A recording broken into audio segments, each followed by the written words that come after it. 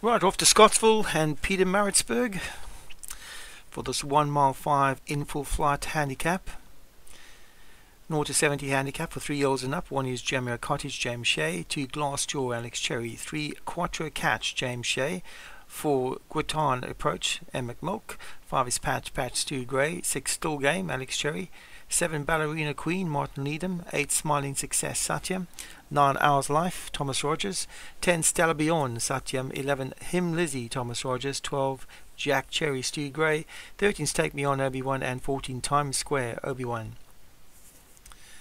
They're at the start in the in full flight handicap, and away they go.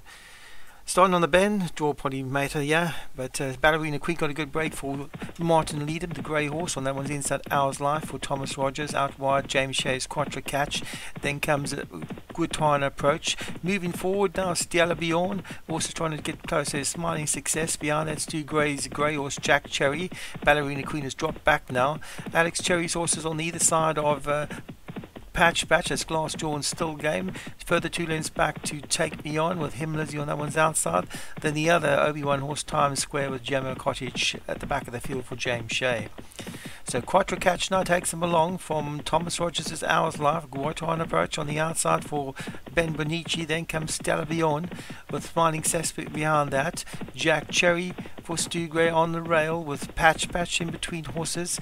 On the inside of that is Glassjaw, Still Game 4 wide. Then the grey horse Ballerina Queen from Martin Needham.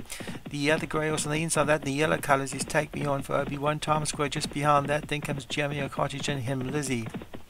So Guitan Approach leads from Hours Life in second, then Quattro Catch and Stella Beyond.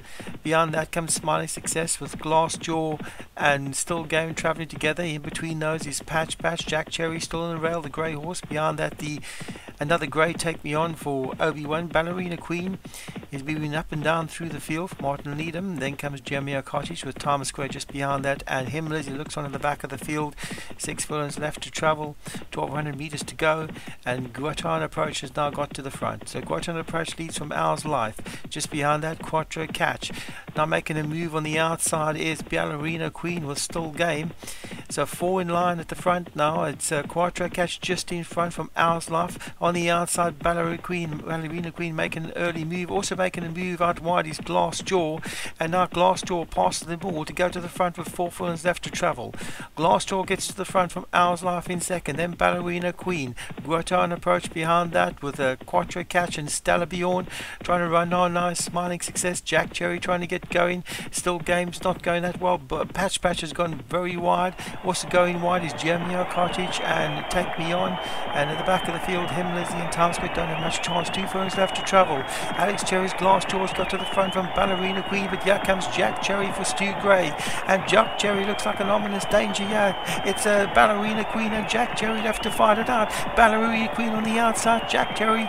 Ballerina Queen and Jack Cherry on the outside. Ballerina Queen holding tough from Jack Cherry, and Ballerina Queen is going to pick up another winner from Martin Needham. Jack Cherry, another one lost lunge, might have got there.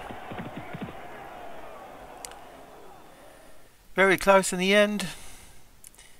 Ballerina Queen looks like he might have just held on from Jack Cherry. Ballerina Queen, she just held on from Jack Cherry.